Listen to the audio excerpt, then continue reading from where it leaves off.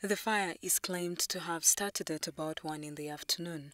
The affected floor housed a bar and most of the property there was lost, with everything burned to ashes. The police fire brigade, however, responded in time and managed to put off the fire before it could spread to other rooms and floors of the building. Police says the cause of the fire has yet to be identified, but the fire brigade was happy that they put out the fire before it had the potential to spread to other nearby buildings. We have not established what caused this fire. Damage has been confined to the place of origin, particularly to Jaguar House, which is on the 3rd floor. The rest of the complex is saved.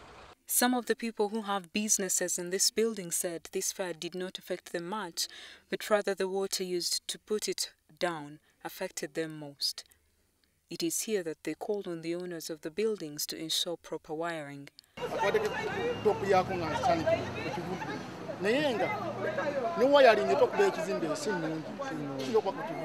Police has started investigations into what could have caused the fire. By press time, business in the building was still affected as traders were cleaning their shops.